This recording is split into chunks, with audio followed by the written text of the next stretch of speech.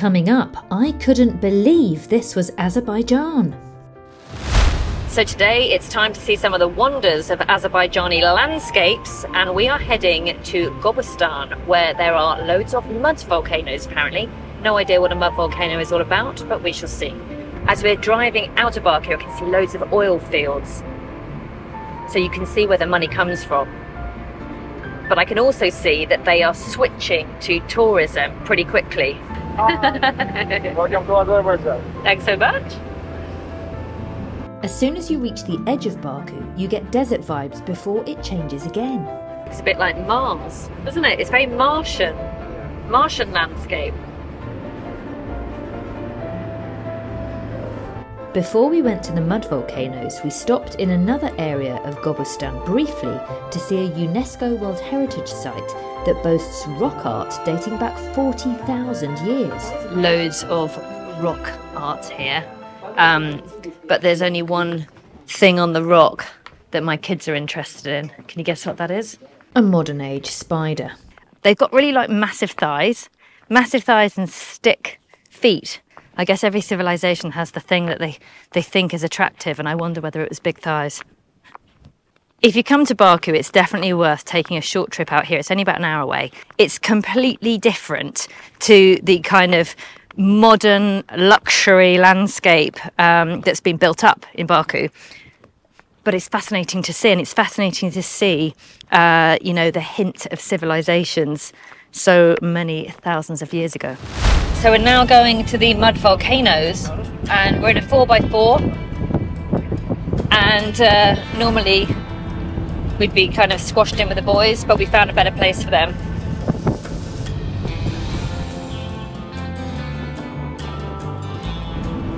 Really pleased I did my hair this morning.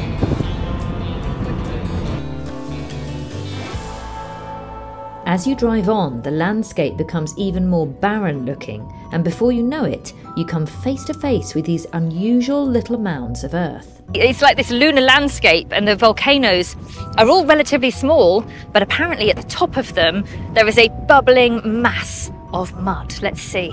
One thing I can tell you is that it's very, very windy.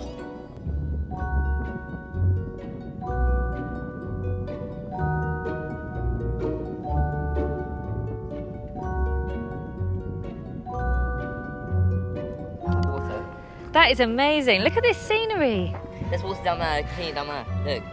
I always thought volcanoes would be hot, but when you touch the mud, it's very cold and it's very clay-like. You can hear the bubbles before you even get to the top. They're about 1 metre across, some of the bigger ones. And yeah, they kind of remind me of a stomach that's possibly had a very, very, very strong curry the night before. Ismail, tell me. So you have sugar, Azerbaijani tea? Yes.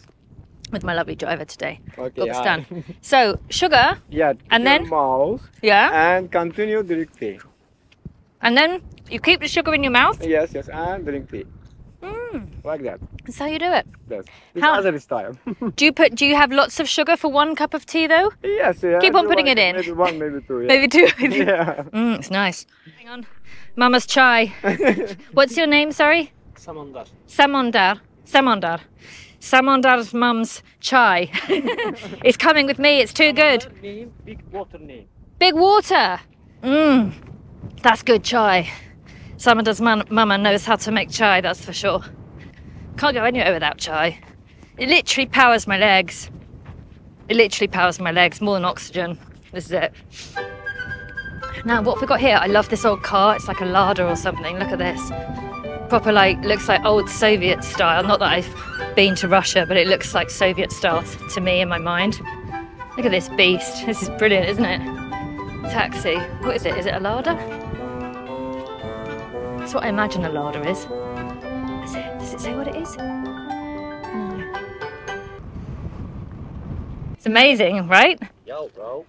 Amazing. Too hot. It's bubbling in the Too middle. hot. Is it? Yeah. Oh, this one's bubbling as well. Jacuzzi. Oh, look at you. Look at you and your finger. Oh, don't touch me in my pink shirt. Fine, let's try it.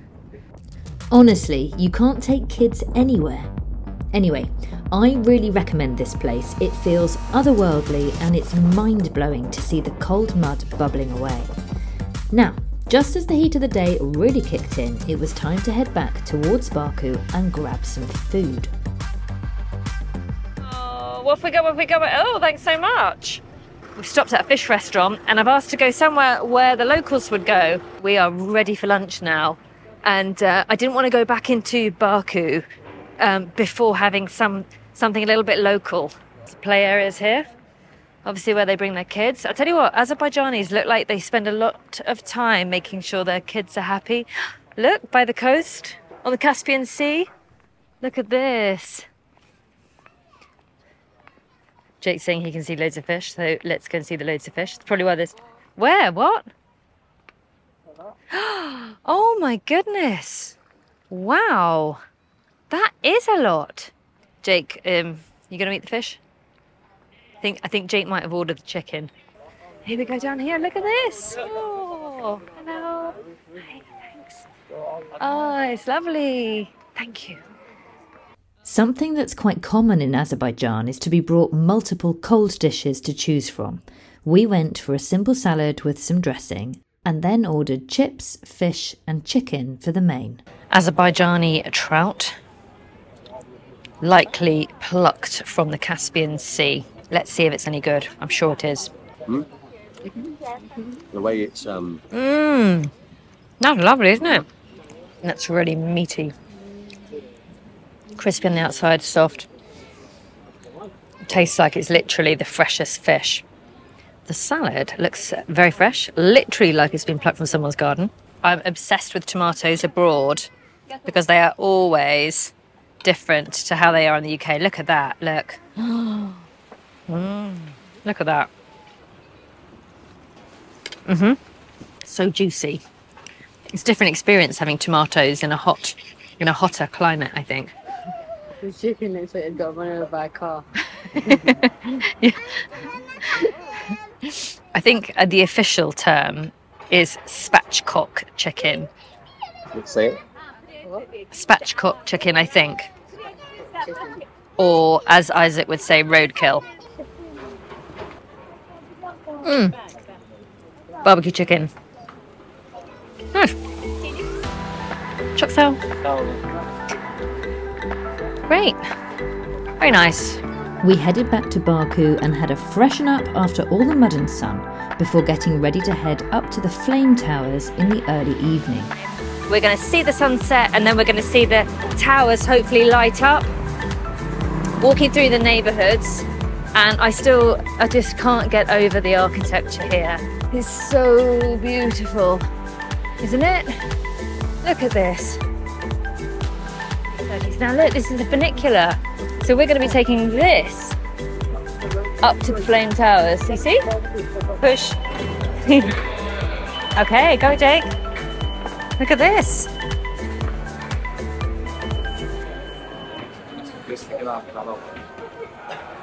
Ready? Here we go.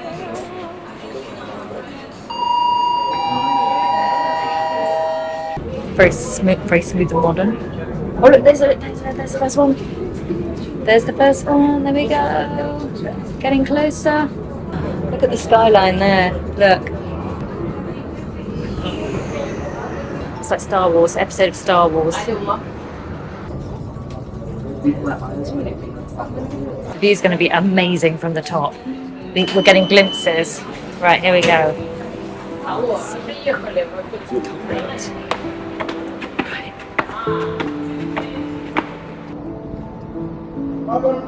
Look at that. It's so beautiful with the old mosque as well. Look at it.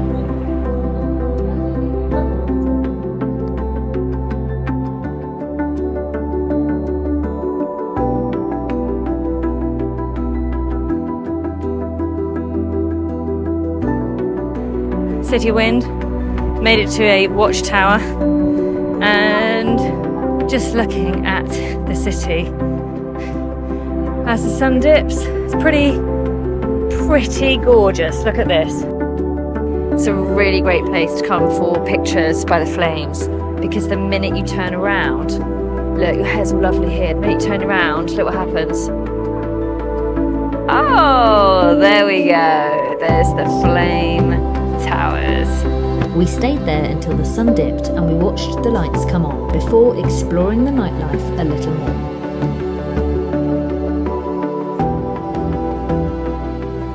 There's so many parks in Baku, you wouldn't believe it. And every single one seems to have like music and cafes and restaurants all around. Oh, look, someone playing the piano. Isn't that nice? Look, just like that.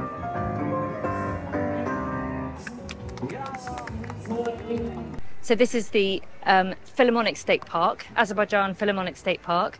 And it's gorgeous by night. I'm sure in the day it's equally lovely. There's fountains, there's little benches everywhere, there's trees, there's shrubs, and just walk past the grand piano. So I think there's music everywhere. Oh, this is so pretty. Look at this. Bars, restaurants, cafes. I mean, this place is buzzing. But it feels like it's got something for absolutely everyone. What do they do here? Two like Lamb kebabs? Yeah, that's cool.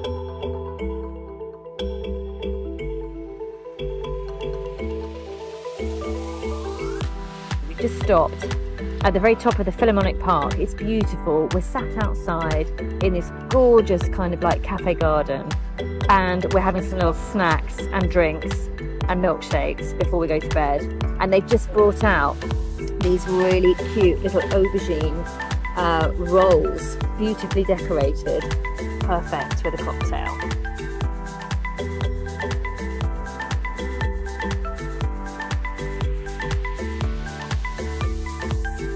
That's so good. You could easily spend a week here.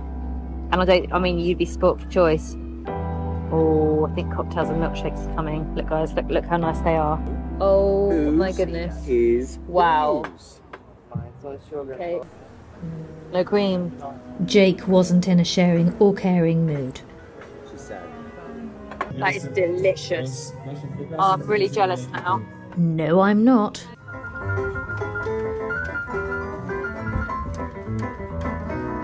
That, my friends, is what we call a strong end to a brilliant day.